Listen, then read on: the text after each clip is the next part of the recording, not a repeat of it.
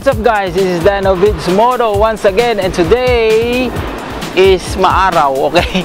Sobrang init ng araw dito sa Pilipinas, okay? So ngayon, i-review natin ang Racing Boy E-Series Disc Rotor, okay? So papalitan natin tong ating big disc, okay? Into Professional Racing Boy Rotor Disk, okay? So titingnan natin kung sulit ba ang 1,200 nyo na Racing Boy Rotor, okay? Kung makapit ba siya or maganda ba yung performance. So install natin sa ating Honda Click 150i. Let's go! Opya mani popcorn, wait muna. So ito yung Racing Boy na E-Series na rotor, okay? So ito siya yung binili nating worth 1,200. So yan siya, 190mm to siya mga ka-vids. So standard size. Ang pinakamagandang feature nito is stainless, okay? So stainless siya. So hindi siya kinakalawang, okay? So unlike doon sa stock natin, kinakalawang, okay? So ito maganda to siya. So it's a perfect upgrade for your rotor disc, okay? So install na natin. Let's go again.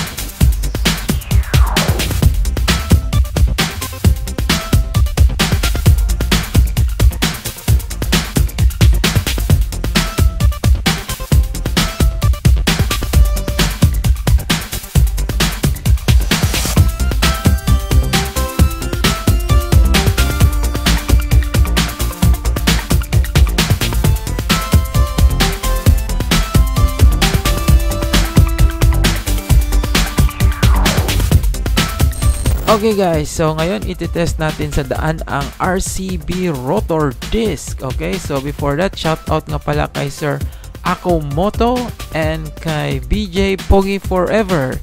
Thank you for subscribing. At sa mga subscribers, thank you so much. At sa mga hindi nag-subscribe, mag-subscribe na kayo para kayo ang una.